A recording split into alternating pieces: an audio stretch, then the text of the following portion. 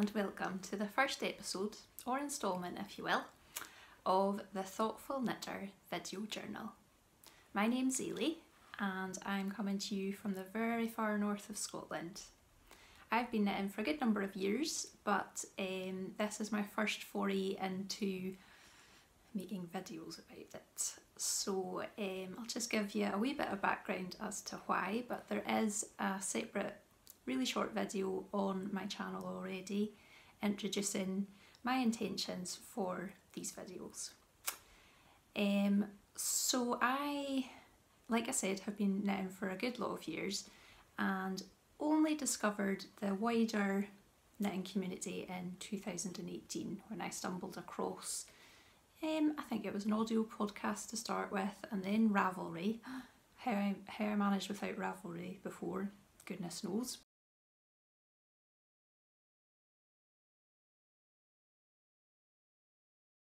And then I started watching video podcasts. So I've been enjoying them for a lot of years. Didn't ever really think I would make one of my own, but I've recently found I'm recording this for a bit of context. I'm recording this as the world, or certainly in Scotland, as we emerge from the COVID pandemic. We're kind of at the get your jab and get on with it stage. So things are opening back up and I'm not able to get out and about the way that other folk are, and I'm really missing speaking about my knitting. So I decided that I'm just going to speak to myself on my phone, make some videos, and if it's only me that watches it in the future, that's fine. I'm aware that there are thousands and thousands of knitting podcasts out there, so I'm really not expecting anybody to follow along. But in the off chance that someone stumbles across the videos and wants to watch, then I'm hoping to make them as accessible as possible to anyone who struggles with energy levels or concentration for whatever reason. So I'm going to have them in short segments with divides so that you can come back another time if you've only got, you know, time or headspace for 10 minutes or so. So without further ado, I will get into the segments. The first one being what I'm wearing. This knit here has a lovely yoke. I'll try and get a bit closer. It's a lovely lace yoke and it's quite an unusual construction. This is called the Lorelei, I think. The designer is Marina. I'll put details below if I can figure out how to do that, because she has a name that I can't pronounce and I don't want to embarrass myself and her by saying it wrong. But if you were to search Amanita, you would get her designs. I really enjoy this jumper. It's a really nice weight. I can wear it in the summer because it's Scotland and it doesn't get that hot in the far north. And I can wear it in the winter with like maybe a cardigan over the top. It's, like I said, it's quite an unusual construction, so you actually knit this section here and that way, so it's like knitting around like that, and you join it together and then you pick up stitches and knit up the way and pick up stitches and knit down the way. So I'm going to stand up so you can see it properly. Maybe go back a wee bit. Give you an idea. So it's kind of mid-hip length, 3/4 length sleeves. There is some shaping. So it's a really wearable jumper. Like I say, it was knit in 2019. So it is wearing really well. I don't have any bobbles or pilling that I can see at all. And I knit it in Eden Cottage Yarns Milburn 4-ply, which is a blend of 85% blue-faced Leicester and 15% silk, and it is a superwash yarn. So that's probably why it's wearing pretty well.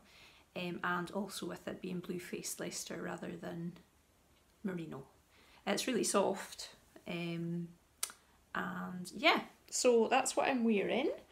I haven't seen that many projects of it, so it's maybe a different one for you to see. It's definitely one of my favourites. So yeah, let's go on to recently finished objects. So most of the things I have recently finished are waiting to have ends sewn in, because I'm pretty sure I'm not the only one who finds sewing in, blocking, anything that isn't just knitting abhorrent. So the first finished object that I have is in such a state. It is the Croft House hat by Ella Gordon. I don't know if you can see it very well, it's not the best light. This is knit in the original colourway for the Jamieson and Smith yarns. This was one, I think it was a 2017 Shetland Wool Week pattern. And for some reason I recently just took a gee that I absolutely had to knit it. I think I was having a bit of a wanted to knit fairytale. I go through phases of what I want to knit. So ordered the wool, got the wool, started knitting, realised quite quickly that it was a bit big. I did change my needle size a little bit, I went up a bit, but I generally have to do that because I'm a tight knitter. But I kind of feel like it could do with a repeat or two coming out. I'll show you. I think it's enormous. Like it's very roomy. I mean, it's not too bad. But I was planning on giving it to my sister-in-law for her Christmas, because my brother has a croft, hence the Croft Hoosies. But my mum came in just as I had finished this and had it sitting like that, you know, just flung, because I was really annoyed about it being too big and was trying to decide whether I was going to pull it all back out and start again. And she said, "Oh, what a lovely hat." And I said, "Yeah, it's a bit big. I was planning to give it to my sister-in-law, but I'm going to have to pull it back." And she said, "Well, maybe it's not too big for me." And I said, "Oh, well, try it on." So she really likes it. She quite likes the kind of tam look rather than a beanie. So she kind of wears it like this. So she has claimed it, which is great, but I still have all of these to weave in, and it still needs to be blocked. At the moment it kind of looks a little bit like it's got a nipple on the top. But yeah, I hope you can see the colours. The colours are just divine. I just absolutely adore this. And yeah, I suppose I better show you my floats since everybody does that. Here you go. Have a wee flash of the floats. Hopefully they're okay. I think I am improving at knitting in a small circumference. When it's that body of the piece that's easy because it's on 16-inch needles and you just knit round and round and round. But when it gets to the smaller bit, I don't get on with DPNs at all, double pointed needles, so I use magic loop, and I am getting better at managing my floats around that. I saw a really good video last year for Shetland Wool Week. There were they went online because of, obviously with COVID, everything got cancelled. and there were some free videos from the Shetland Amenities Trust channel, and a couple of which were by Elizabeth Johnson, and she did a really good one on, I think it was for Fair Isle mitts, and it was kind of describing how to transfer the last 3 stitches of each needle onto the next one to stop you kind of pulling your floats too tight or too loose as you transition. So yeah, so that's the only one I've got in my hand at the moment and isn't completely finished. I also recently finished, I've been doing a lot of gift knits, so I recently finished a pattern by Liz Cork called Lubach. I've got no idea how you pronounce it. It's Gaelic, Scottish Gaelic. I don't speak Scottish Gaelic. That's very much a West Coast thing. More's the shame, but that's the case. And I'll pop a picture in. Pop a picture in here. I knit them using West Yorkshire Spinners Signature 4-ply in a self-stripe bin called Seascape, which has lots of beautiful blues and greens and the kind of colours that are right up her street. So you'll be able to see in the picture what kind of design they are. Liz does a lot of lovely accessories. I came across her doing a test knit last year for her, and she works a lot of twisted rib, which is beautiful, and thankfully in the round you just have to work through the back loop of the knit stitches rather than the knit and the purl stitches, so it's not as much of a nightmare as you might think. But the Lubach mitts they're nice and plain. They've got the kind of what's that bit called, like, well, the cuff and the finger tips and thumb tip, they're twisted rib, and then the rest is stocking stitch with a lovely cable that moves around the hand.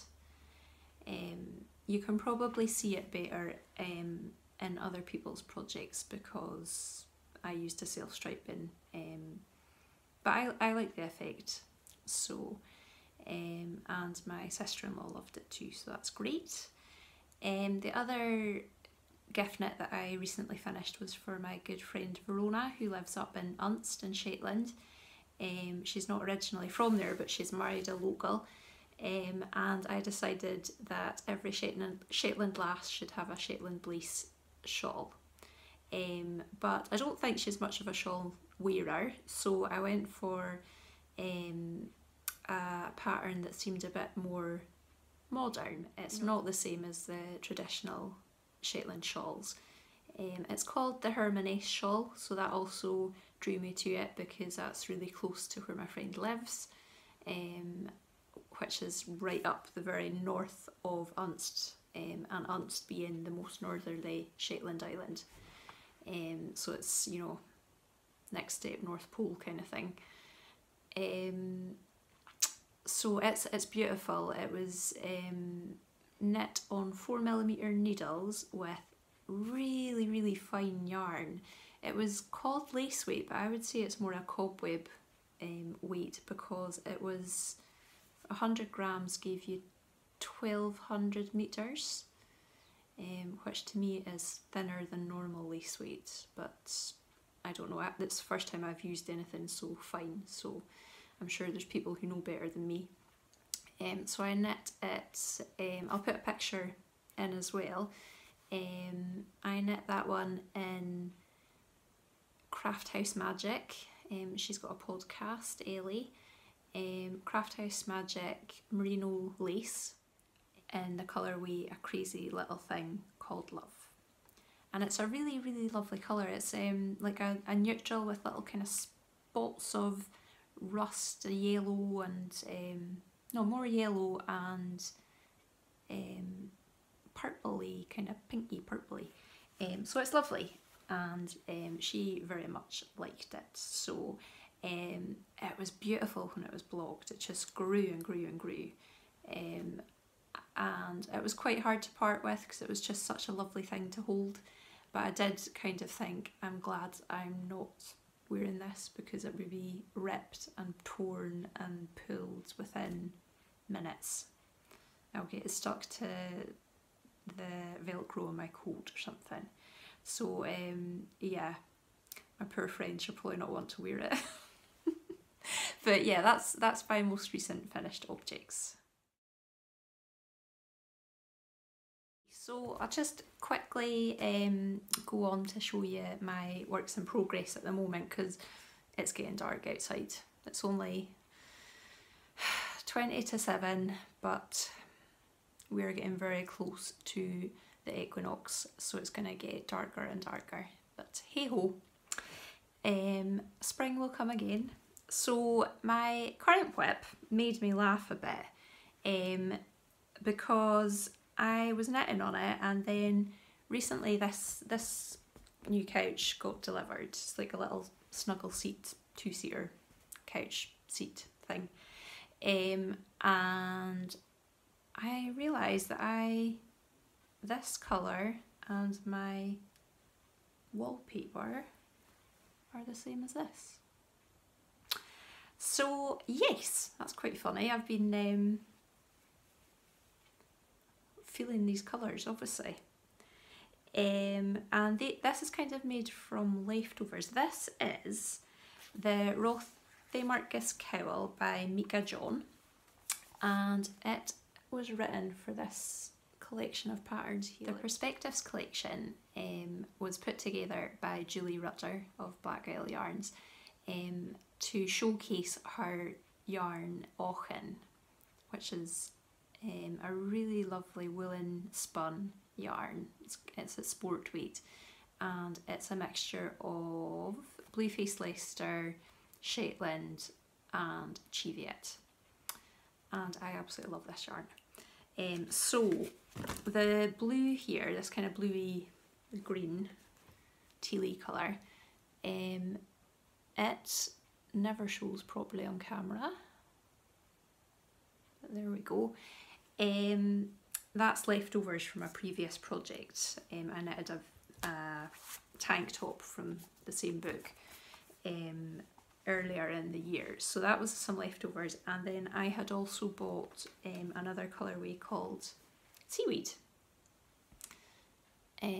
So I thought they looked really nice together, and then, like I say, discovered I must think this a lot because I ordered this couch, and it's basically the same colour.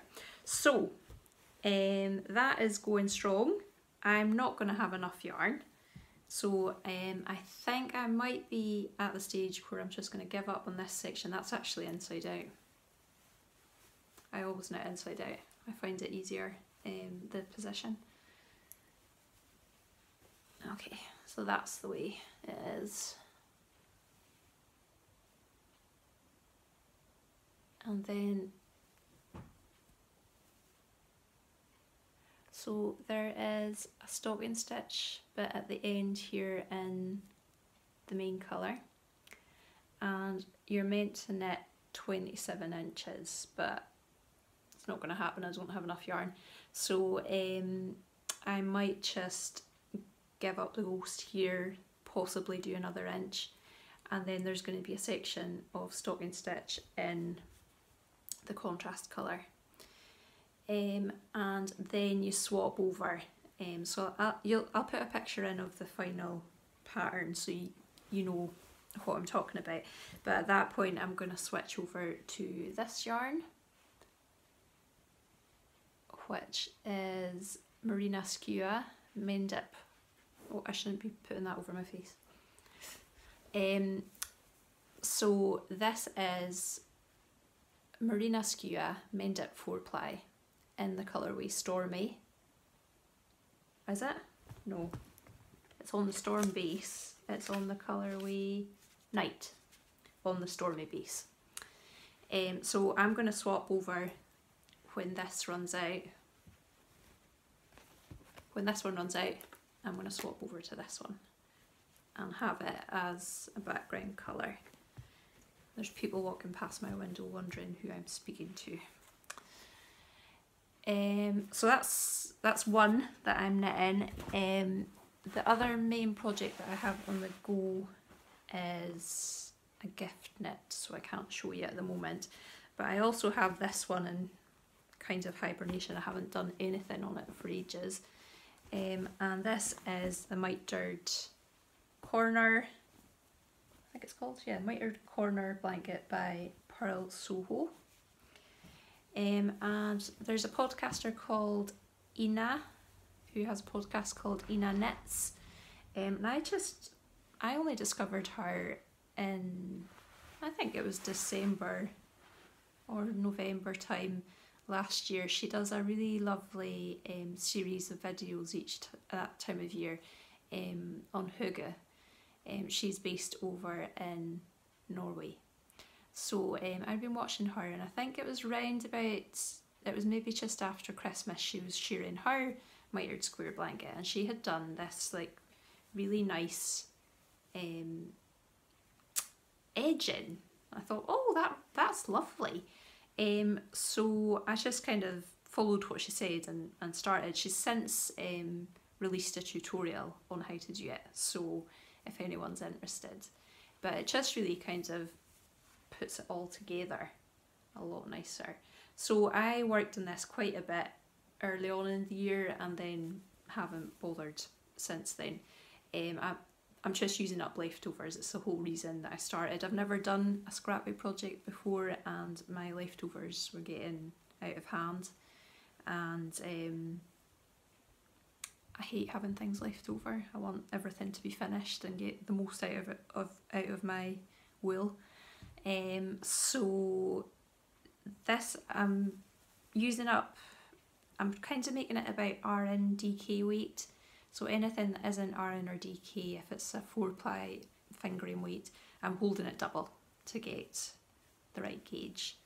And the only real rule I have is that I'm trying to do a solid, then either a variegated or a tonal, and mix them up that way. So this has not seen any work in ages, and I started off quite good sewing in my ends and haven't bothered since ages. So this is going to be a very, very, very, very long-term project that will probably last about 5 years. But yeah, at some point, probably in the winter when things are a bit colder and I want a bit of coziness and a nice blanket over my knee, I'll probably get back to it then. So yeah, those are my works in progress at the moment. I have lots of ideas stewing about what to cast on next, but I do. The eagle-eyed amongst you might have realised that I have recorded these segments over 2 days. That was because I was losing light, and it's a lot better now. So I'm just going to carry on with the final segment, which is kind of future plans. Probably like most knitters, I have them coming out of my ears. I have far too much wool in my stash and a good few projects lined up, most of which are not calling to me at the moment. So what I'm going to share instead is the 3 that are highest on my list at the moment. The first one that's calling to me, I've been trying really hard to work my way through stash and not just keep buying and buying and buying for the pretty next thing. I have had this lovely one.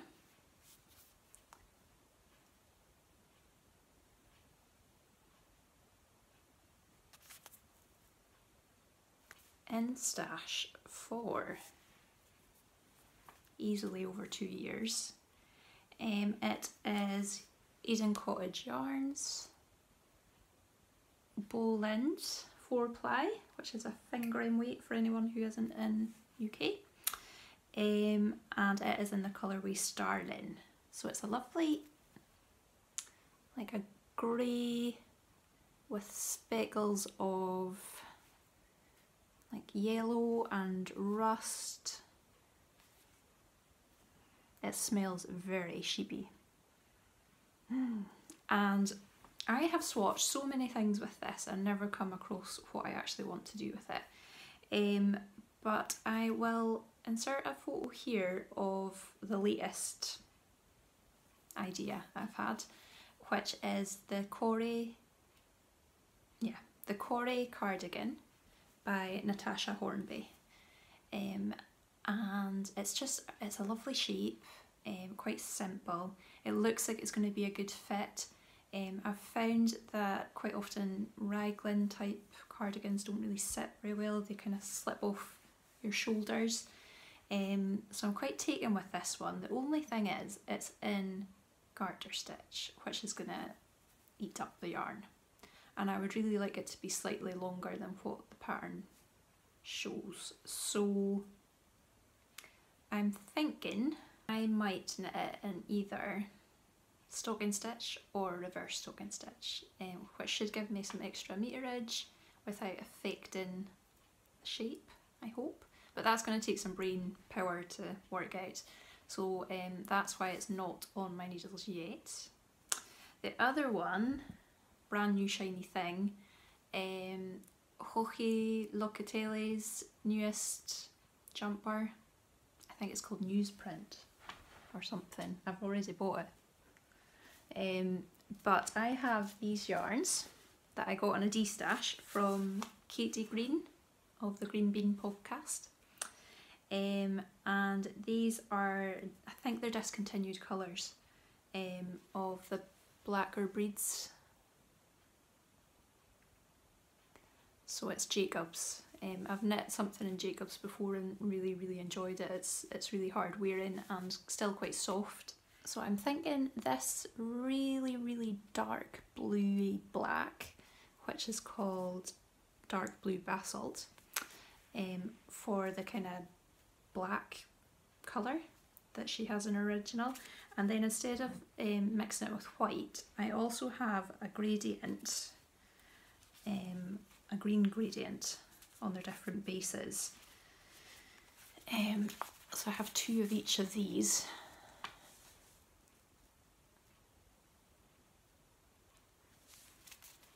And they are, this one is pale green clay. The slightly darker one is pale green marlstone. And the darker one again is pale green granite. So I think they might be quite nice held together with this.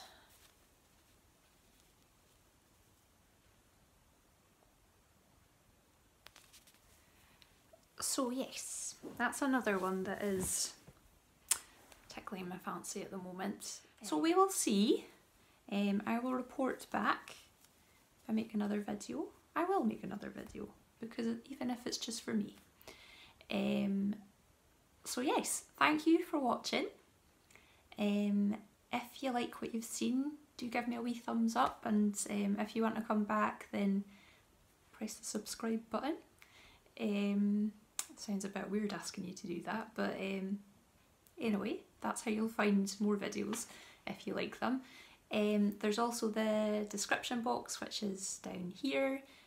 So I'm going to link any kind of makers, podcasters, that sort of thing that I've mentioned there. And I'll hopefully see you again at some point in the future. Thanks for watching. Bye.